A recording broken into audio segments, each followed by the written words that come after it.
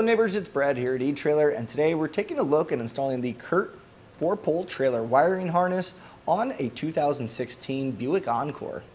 Adding 4-pole wiring to your vehicle is going to allow you to tow a trailer or have accessories that are going to mimic your running lights, your turn signals and brake lights, keeping you safe and legal while towing.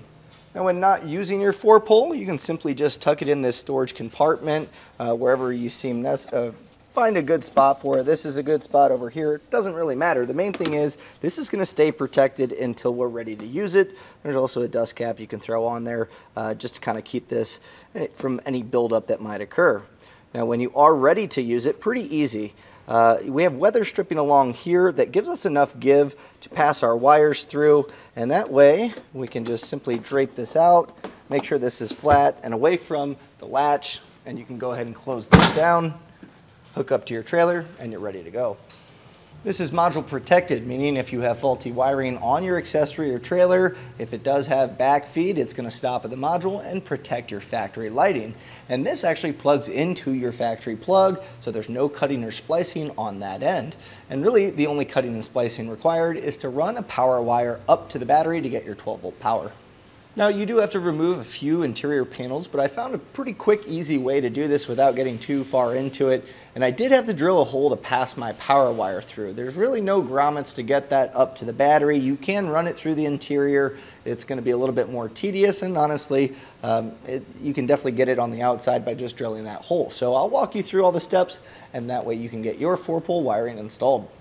Now to begin our installation, we're going to go ahead and try to gain access to where our taillight is. We're going to remove this in order to pass our power wire to our battery. I've looked through this vehicle and there's not really a whole lot of easy ways to pass that power wire outside of the vehicle to get it to the battery. Your other option is routing it inside the car, which is going to require a decent amount of pulling up of panels and routing that wire. So I'm going to show you the way that I found to do it. On our driver's side, we'll start by taking off this little side panel so we can gain access to this plate. Now these little plastic clips here have a screw behind them, so you're going to want to use a trim tool or a flathead screwdriver to kind of get back here and pry on this in order to pop it out. You might even be able to get a gap up top. So once you kind of get some leverage underneath it, you should be able to pop that off. Now mine just kind of flew off, so be careful there. We'll do the same over here, and we'll go ahead with our Phillips head screwdriver and get these removed.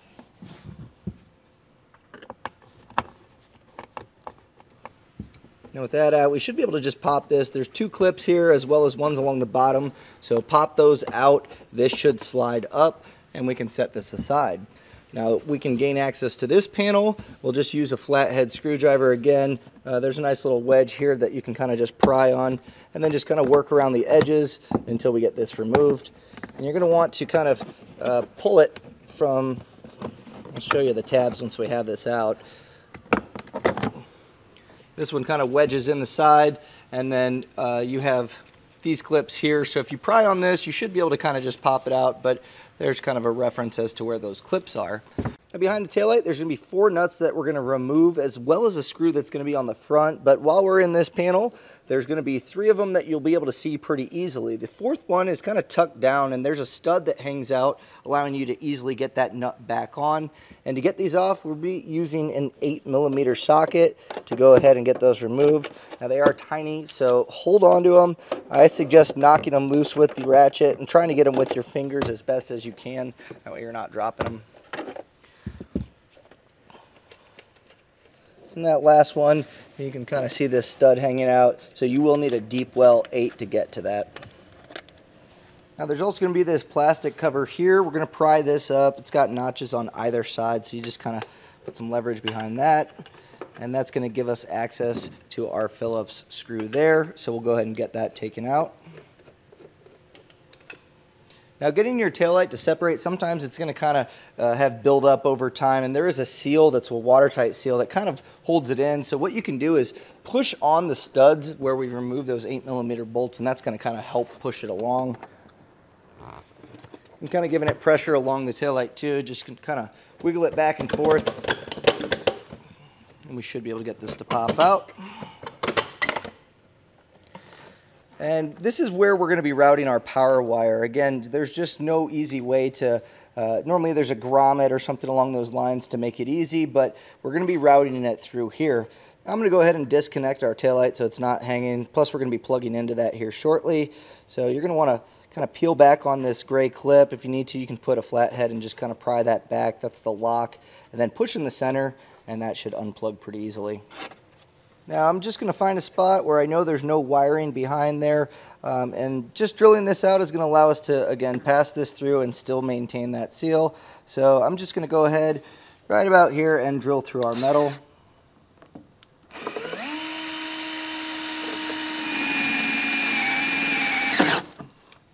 Now go ahead and you can clean off any of those burrs that might be left. And I'm just going to put a little bit of clear coat here just because it's going to be raw metal. We don't want this to turn to rust long term, so we'll go ahead and spray that down. So what I'll go ahead and do is I'm going to tuck this bundle of wire in between the fascia and the metal here. That's going to drop down and allow us to run this to the battery, but we'll leave about 1.5 feet to pass in here, maybe 2 foot, just to make it easier to attach to our module. Now we are going to come back later, and once we have everything attached, we'll go ahead and silicone this up just to kind of seal that. But for now, we have our length of wire ran up, so it'll make it easier for our connection. We'll go ahead and strip back this end so we can get our power connection made. And you're going to grab the module, and this black wire is already pre-stripped, so you can take the butt connector that's included, and we'll just crimp these down. Now with any butt connector, once you crimp it down, you want to give it a quick tug just to make sure that it's got a really good connection. It's not going to come loose over time.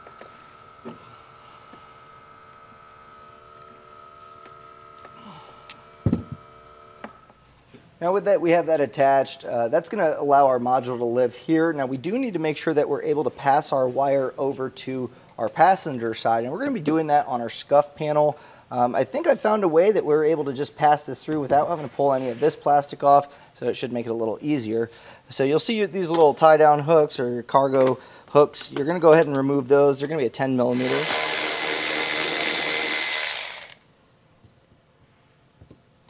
And scuff panels generally are going to have clips just like the rest of our interior panels, so just kind of pry up on each side and then work your way to the middle, and this should pop off like that. So let's set this aside for now.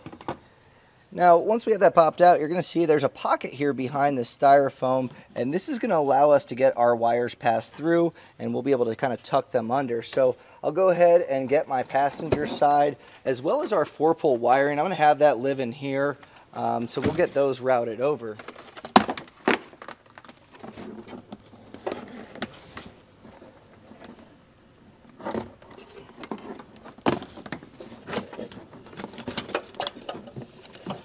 I'm just going to pull my excess 4-pole and my green wire, and that's going to allow this module to kind of live in this spot here. But we'll go ahead and get this routed over to our passenger side, and we are going to take some panels off to plug this into our taillight. On the passenger side, it's going to be pretty simple. Just pull this back, and then we have a panel very similar to the driver's side, so we'll just pry this back.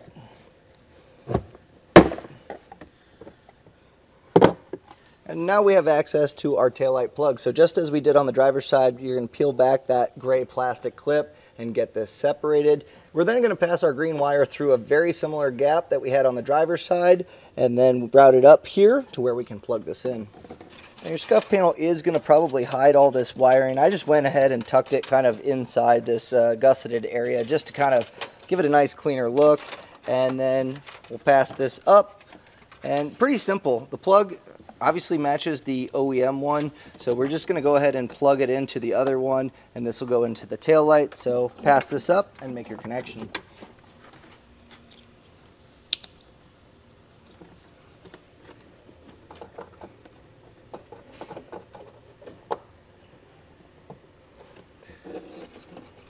Now if you want to, you can zip tie up these wires so the connector's not bouncing around, but other than that, on this side we can go ahead and get those panels put back.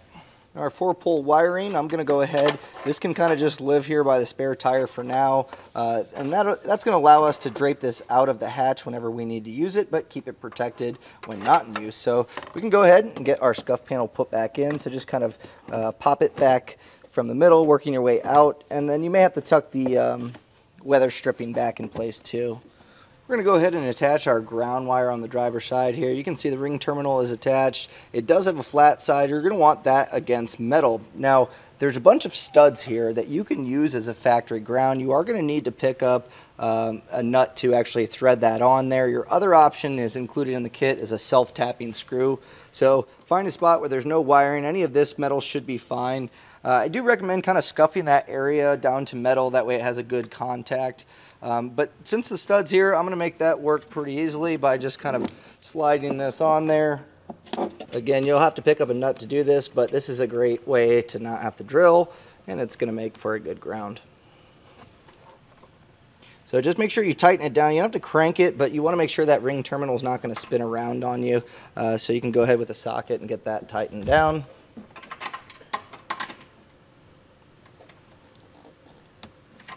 Now we need to mount our module up so it's not able to kind of just flop around while driving, and there is included double-sided adhesive here, so we'll just go ahead and place that on there, and there's a nice flat spot that's going to allow us to stick this on there.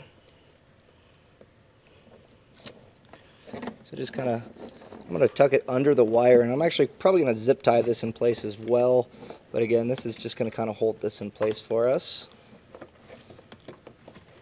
So at this point, since we have our module mounted, that power wire that we attached with the butt connector, you can go ahead and pull any extra slack out and feed it through the hole that we drilled, just to give us a little bit of extra wire to run with up to the battery. So at this point, we'll grab our tail light plug and we'll just snap this in place, and this is going to plug into our tail light. So I'll go ahead and zip tie up my wires. Make sure you have enough to plug into the tail light, and then from there, we're just going to get our taillight put back in place. But before we get our taillight put back in, I mentioned putting silicone in this hole, and that's what I'm going to do here. So just an RTV silicone here just to fill that up and make it a watertight seal. So go ahead around that hole and just make sure that it's coated up and allow that to cure. Once you get your taillight plugged into our new harness, I'll go ahead and get the 8mm bolts put back in, and then we're going to head underneath the vehicle to route our power cable up to the battery. So once we routed our power wire, I just kind of followed along some safe ways to get this up to the battery. The main thing is we're avoiding exhaust or any moving parts like suspension. So I zip tied it up to our hitch that we had and just kind of followed these hard brake lines. Now don't zip it to the brake lines. On these brackets, you can fit a zip tie through the top or bottom, and that's going to secure that up. And then I just kind of followed that along. Now at this point, I kind of made a quick detour over to the side, and this is going to keep it on the same side as the battery. So from here, I routed it behind the side skirt pillars where it kind of attaches. If you need to, you can pry those out, but I was able to just kind of fish them through, and that's going to hold this wire in place for the length along the side of the car. Now from here, I cut over, zip tied, and then the rest of my wire is taped up to an airline tube, and this is going to help me pull up our power wire to the battery. Now if you don't have an airline tube, you can use a bunch of different things. You can use a weed eater string, a coat hanger, anything that's going to allow you to pass that down, tape it up, and pull the wire up. And now up on this, there is the steering column as well as your axles and sway bars. So you want to make sure that it's nice and taut. It's not going to get caught up around any of those. So just be careful and double check when you pull it up. So we'll just pull up our extra power wire. And now obviously we have a little bit of extra here, so we're going to go ahead and cut off our excess as we're going to be attaching a fuse holder. I'll go ahead and strip back a little portion of this wire. And then we'll grab our fuse holder and a butt connector. So grab your fuse holder, make sure your fuse is not in it. We don't want power going through this as we make our connections, and we'll just butt connect these together.